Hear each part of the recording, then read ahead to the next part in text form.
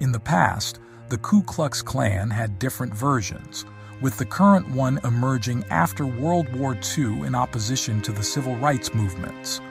While the Klan of today is less focused on terroristic costumes, it is still considered a hate group and has been condemned by most Christian denominations.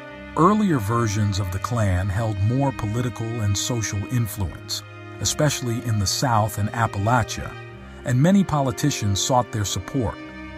These leaders included those who opposed civil rights for newly freed blacks, and those who opposed the rising influence of Catholics and Jews in American life.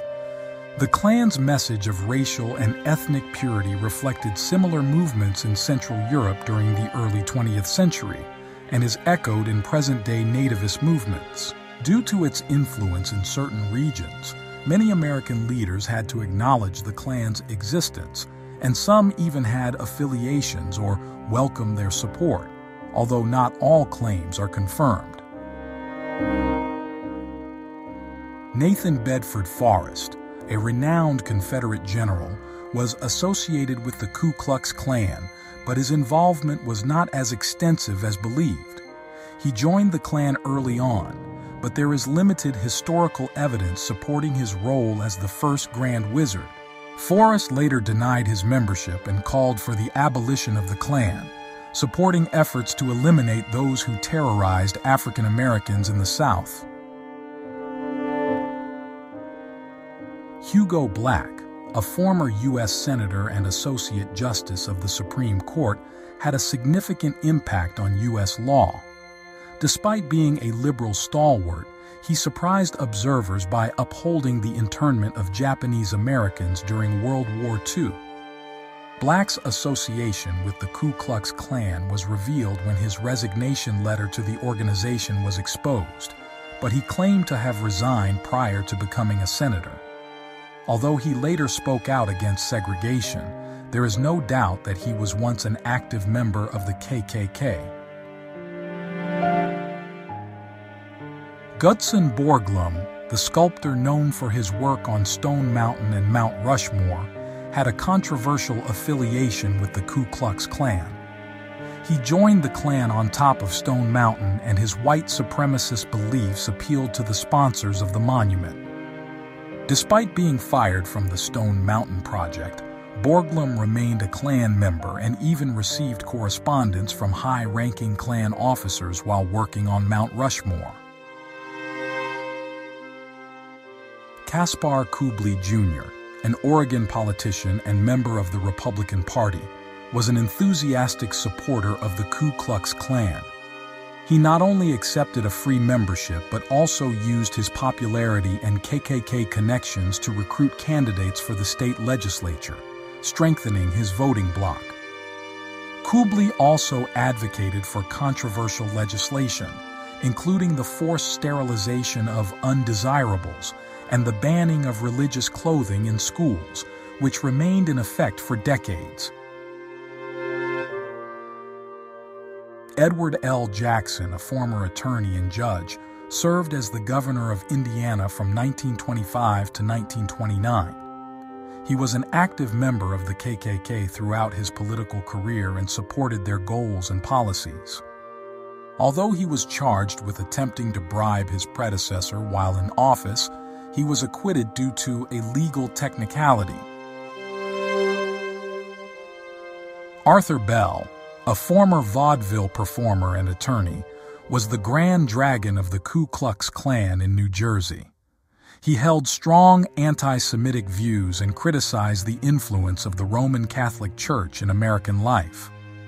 Bell published a book comparing the Knights of Columbus to the Klan, arguing that the Klan represented American values.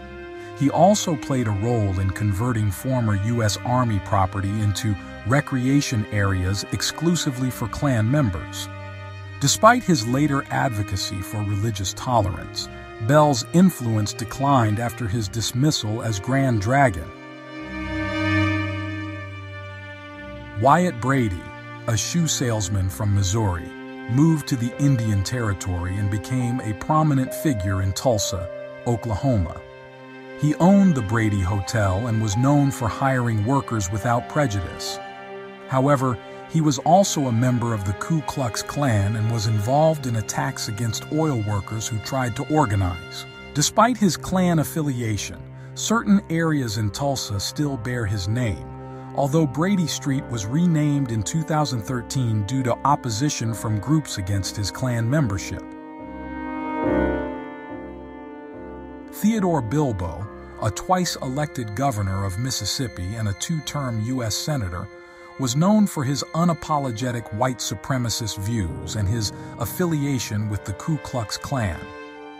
He used the prejudices of his constituents for political gain, spreading rumors about Herbert Hoover's alleged relationship with a black woman during the 1928 presidential election. Bilbo proposed a rider to a New Deal bill that would have deported 12 million black workers to Liberia, and he consistently opposed the idea of black people having the right to vote. He proudly admitted his membership in the Klan and opposed anti-lynching bills, claiming they would lead to increased crime in the South.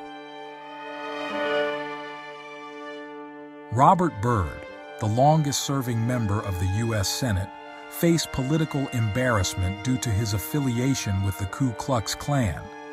He not only joined the Klan but actively recruited new members to create a chapter in West Virginia.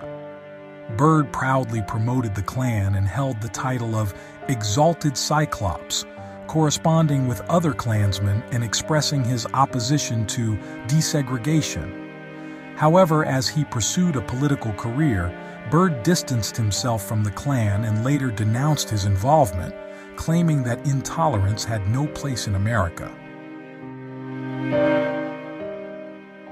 During Harry S. Truman's early political career, he was approached by a member of the Ku Klux Klan and offered membership in exchange for votes.